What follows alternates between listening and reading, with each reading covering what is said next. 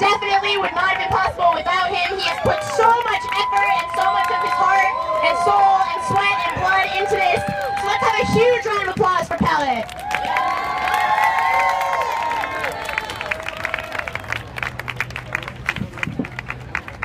What's up, everybody?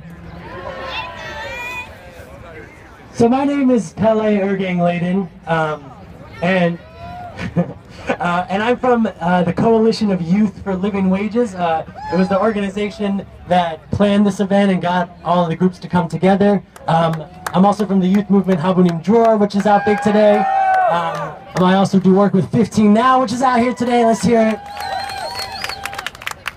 So as we all know, because everybody's been talking about it, minimum wage has become like the issue of the past couple months, and everybody's been talking about it, from the news, politicians, everybody, and that's good, but there's something that I have to say to all the people that are talking about it. So I've been watching a lot of talking heads on the media, and what they've been saying, what they've been asking is now the right time to raise the minimum wage? Can America afford to raise the minimum wage? That's the question they're asking, is now the right time? I want to quote something that Martin Luther King said in his letter from Birmingham jail, Alabama.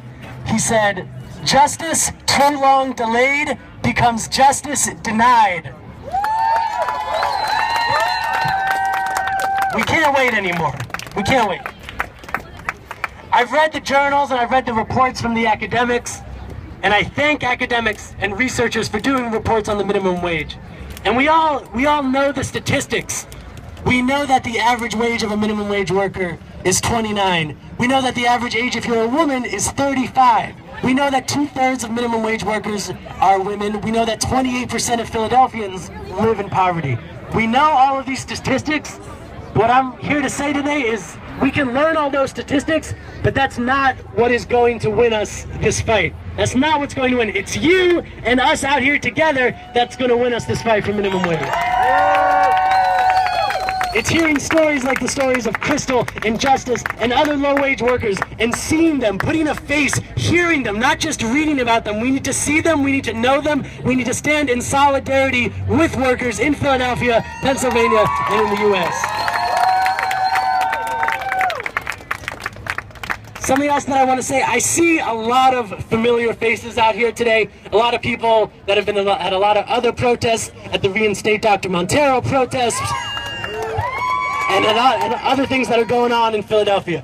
Something that I notice is we all show up to these protests and we all yell things together while standing next to each other, but chances are we don't even know each other. We don't even know each other's names, where we're from, why we're here, and if we're building a movement, we're going to have to know each other in order to build that movement. So I'm going to try to do something right now, a little exercise of the human condition.